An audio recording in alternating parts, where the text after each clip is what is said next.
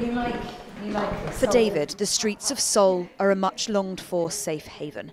He's North Korean, one of the very few to have defected in the last few years. And his journey here was utterly remarkable. My mother bribed the soldiers beforehand, he tells me, as he shows us where he crossed. For the safety of his family, we can't tell you exactly when or exactly how he left, but his stories from inside are astonishing. His father defected first. That ultimately landed his mother in prison.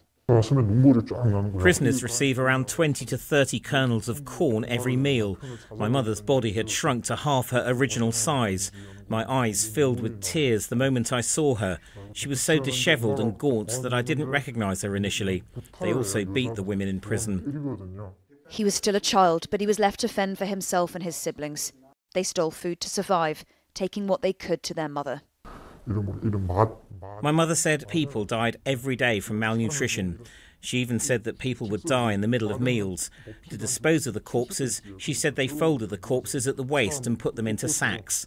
Afterwards, the corpses were buried near the fences of the prison. The stench of the corpses would come up from the ground in the spring when it became warmer.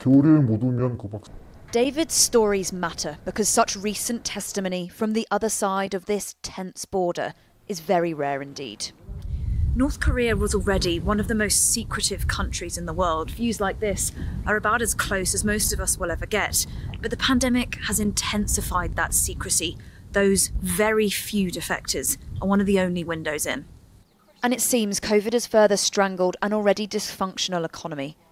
David says it's brought fresh waves of shortage and struggle.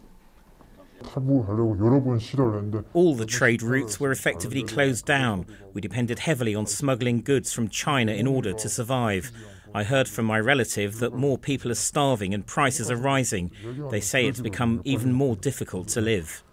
I mean, looking at these summit pictures and this kind of coverage, it just so much has changed. We are in a totally different era in which North Korea is really very isolationist. A strictly closed border has made information harder to come by.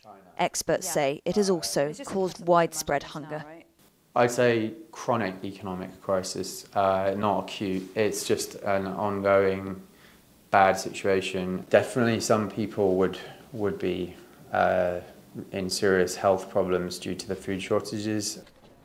Symbols of hope still line this contested border, although most agree the increased secrecy will remain.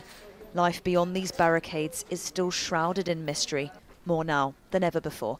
Helen-Ann Smith, Sky News in South Korea.